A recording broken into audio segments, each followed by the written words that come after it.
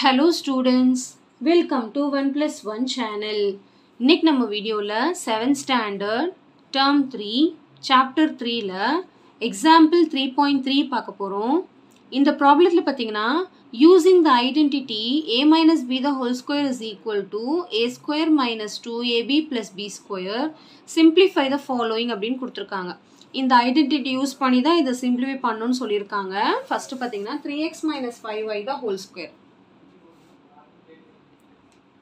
So எப்படி solve பண்ணனும்னு பாத்துறலாம். First வந்து ஐடென்டிட்டி நம்ம எழுதிக்கலாம்.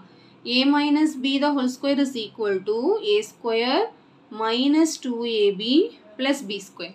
இந்த ஐடென்டிட்டி யூஸ் பண்ணி நம்ம சால்வ் பண்ணனும். ஃபர்ஸ்ட் கம்பேர் பண்ணிக்கோங்க. a இருக்க இடத்துல என்ன இருக்கு, b இருக்க இடத்துல என்ன இருக்குன்னு. a இருக்க இடத்துல வந்து 3x இருக்கு, b இருக்க இடத்துல வந்து 5y இருக்கு.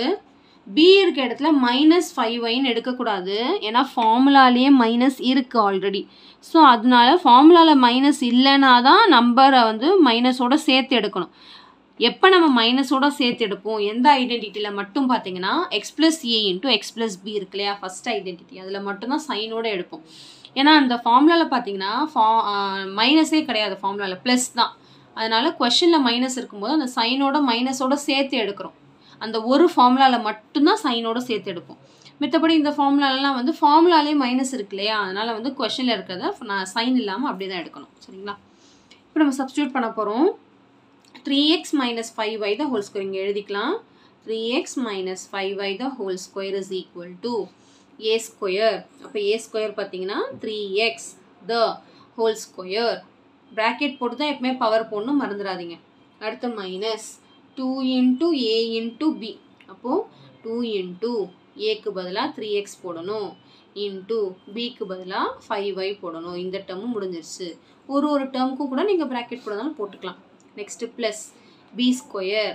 அப்ப 5y the whole square. ஒரு டேர்முக்கு இப்படி bracket போடுறதால போட்டுக்கலாம், ஒன்றும் தப்பு கிடையாது. அடுத்து 3x the whole squareனா 3x into 3x ன்னு அர்த்தம். ரெண்டு தடவை இப்படி எழுதிக்கோங்க. 3x into 3x. இல்லனா 3க்கும் ஸ்கொயர் இருக்கு, xக்கும் ஸ்கொயர் இருக்கு, அப்படியே எழுதிக்கலாம். 3 ஸ்கொயர் x ஸ்கொயர் அப்படியே எழுதிக்கலாம், நம்ம இஷ்டம் தான். நெக்ஸ்ட் மைனஸ், இதை அப்படியே மல்டிப்ளை பண்ணிக்கலாம். 2 3s are 6, 6 5s are 30. புரியுதுங்களா?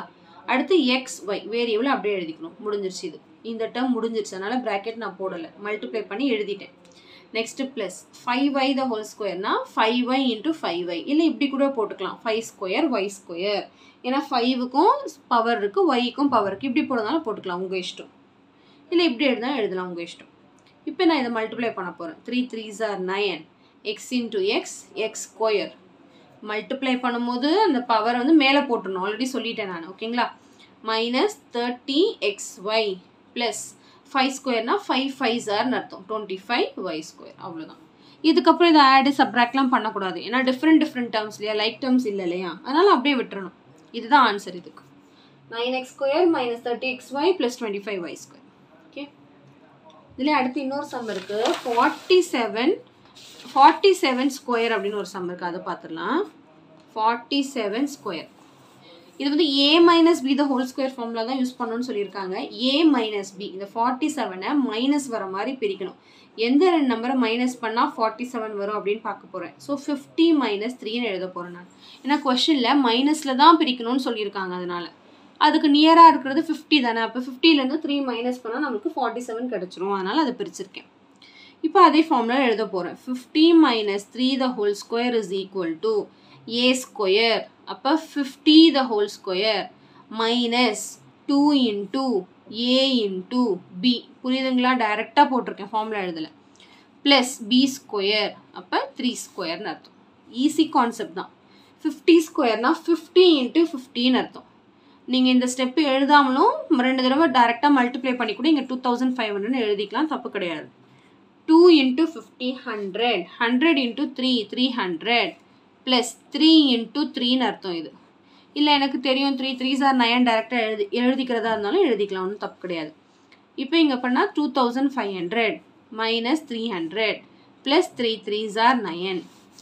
இப்போ இது ரெண்டுத்தையும் மைனஸ் பண்ணிட்டு வர ஆன்சரோட 9 ஆட் பண்ணிக்கலாம். இல்லைனா இது ரெண்டும் சேம் சைன்ல, இதுவும் பிளஸ்ல இருக்கு, இதுவும் பிளஸ்ல இருக்கு. இது ரெண்டுத்தையும் ஆட் பண்ணிட்டு அதுக்கப்புறமா இந்த மைனஸ்ல இருக்கிற 300 மைனஸ் பண்ணிக்கலாம். எப்படி வேணாலும் போட்டுக்கலாம், எது போடுறதாலும் உங்க இஷ்டம் தான். சரிங்களா? ஸோ 2209.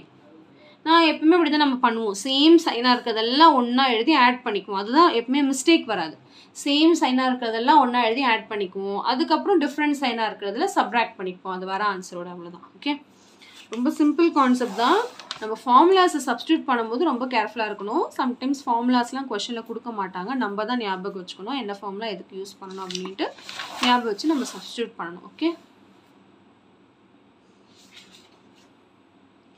ஸோ கண்டிப்பாக இந்த சம்ஸ் நல்லா உங்களுக்கு கிளியராக அண்டர்ஸ்டாண்ட் ஆகிருக்கும்னு நினைக்கிறேன்.